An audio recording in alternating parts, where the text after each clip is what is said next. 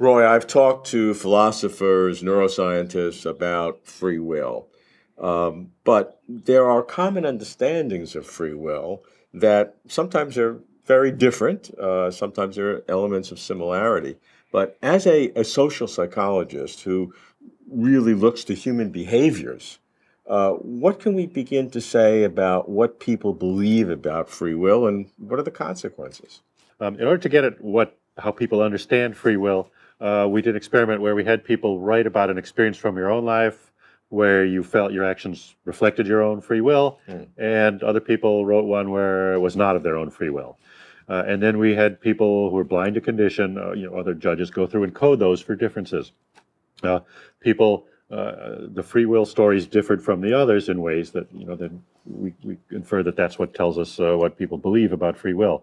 They associate free will with pursuing long-term goals. No difference on short-term goals. I mean, you can respond to the situation with or without free will, but pursuing things across time, that's an aspect of free will. Getting things what you want, acting consistently with your moral values, that's an important component of people's understanding of free will. Doing what's better for your group. Thinking consciously, deciding what to do. So these are a lot of key features that people tend to associate with the idea of free will in the ordinary mind. And philosophers may say they're wrong in some respects, but there's a real social phenomenon that matters in terms of free will. It's relevant to issues of should people be blamed? Can they be praised for their behavior? Should we be grateful? I mean, if the person couldn't help it, there's not that much need to be grateful. You're grateful when I know that person didn't have to do that and they did something nice for me.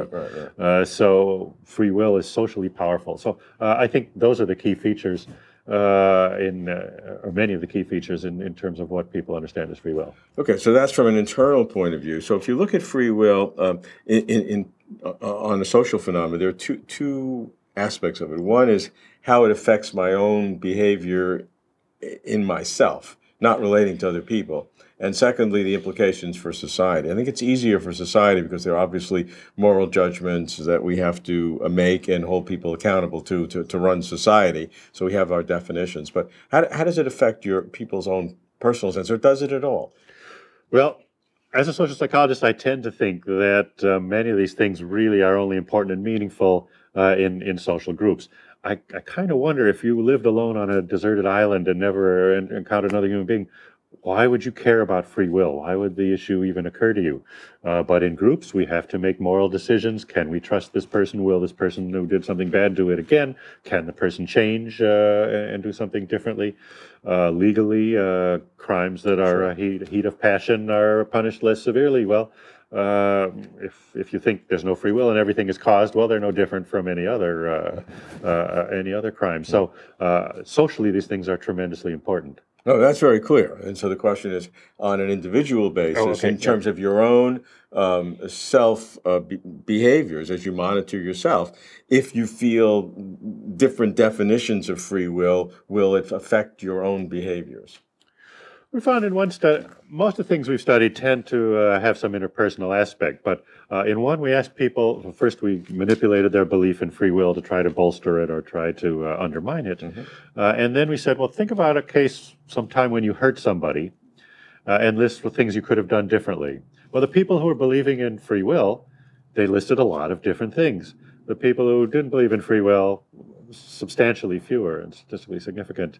So belief in free will makes you more attuned to alternatives, more likely to think through. And this is something in the past, but it's an important way by which we become better people. We reflect on things we've done wrong, and we say, well, I could have done this and it would have produced a better result. In this case, with the study, if I had done this, maybe I wouldn't have hurt that person. And so believing in free will seems at least to motivate people to think through their actions and come up with ways and to improve in the future. We find people who believe more in free will learn more lessons from their behavior in terms of the moral lesson. And then when other people read those lessons, those are better lessons than the people who don't believe in free will. We find people are more helpful to each other when they believe in free will. They're less aggressive.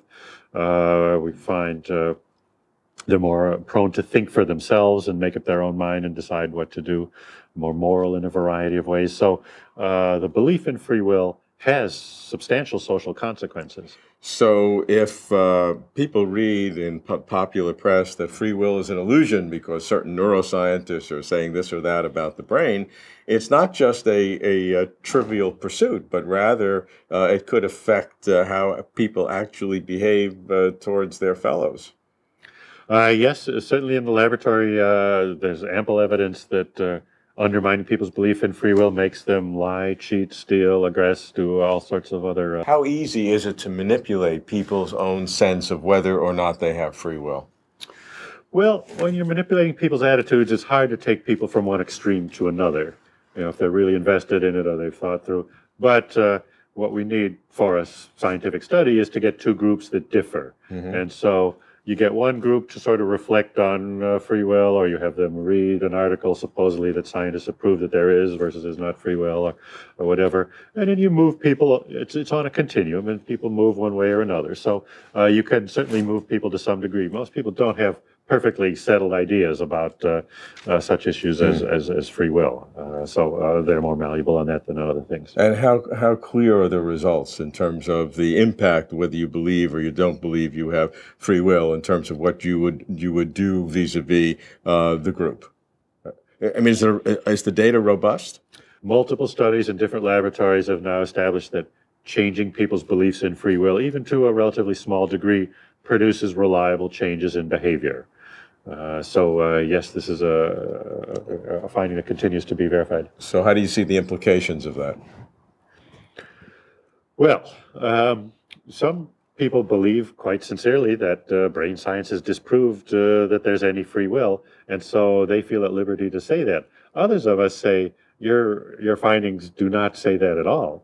That you may have refuted some bizarre definition of free will, but not the free will that matters to people in everyday life. And so, in that sense, it is irresponsible to overstate your results, to say that scientists know there's no free will, because that will have a negative effect on society. Now, in my view, if science were to prove there's no free will, then it would be our duty to say so. Because our duty as scientists is to tell the truth. But given that our data are nowhere near saying anything like that, then it is irresponsible to act as if it does. And people who use their scientific prestige to essentially take personal opinions and spread them to other people, I have to object to that.